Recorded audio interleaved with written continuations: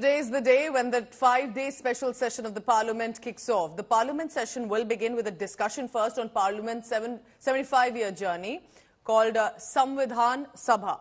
Prime Minister Modi will interact with media personnel at about 10:15 a.m. first. Apart from the special discussion, what will be on agenda for the bills? 4 bills. Election Commissioners Bill, Advocates Amendment Bill, Press and Registration of Periodicals Bill and the Post Office Bill are slated for discussion. India Bloc will meet Congress Chief Mallikarjun Kharge at his chambers in the Parliament at about 10 a.m. to strategize for the session. They are likely to push for the passage of Women Reservation Bill. Congress aims to also raise the issues of price rise, unemployment, social conflict and the Manipur conflict that's still on during this special session. Now, the formal shifting from the old Parliament building to the new one will likely take place tomorrow. There's also the occasion of Ganesh Chaturthi, and as Vignaharta, it's considered an auspicious occasion. So likely that new grand entry of that Parliament building will be held tomorrow.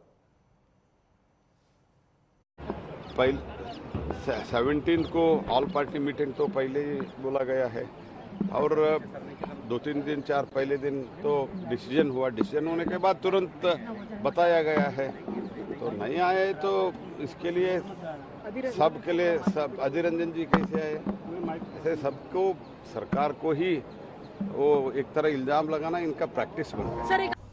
सरकार की क्या मुद्दा और सरकार सदन चलाने के लिए क्यों ये बेमौसम सदन को बुलाए, इस विषय को लेकर हमें भी थोड़ा भ्रम तो जरूर थी, लेकिन धीरे धीरे ये सरकार को जो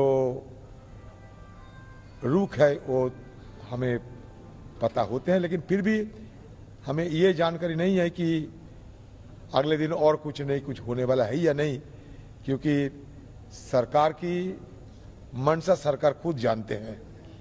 क्योंकि आज ही पता चले कि ये रेगुलर सेशन की तरह ही ये सेशन लाने की और सोच रही है। एक विशेष सत्र बुलाया जा रहा है जिसमें ना विपक्ष को मालूम है मुद्दे क्या होंगे, क्या जरूरत आन पड़ी इसे बुलाने की, ना सरकार को स्पष्ट रूप से मालूम है कि ये क्यों बुलाया गया है। तो कुल मिलाकर ये सरकार की तरफ से एक कोशिश है जानबूझकर कि आत्म प्रशंसा के अलावा इस सत्र में क्या आने वाला है किसी को नहीं मालूम।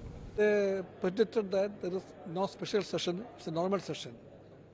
In that case, they have a duty to allow the members to have a 0 hour. No possibility to have a question hour this time because 15 days are no more there. Question hour, special mention, all should be there. There is no doubt, unanimously every party is opinion that the women bill should be passed in this session. That was the view of the whole session. So we beg for that.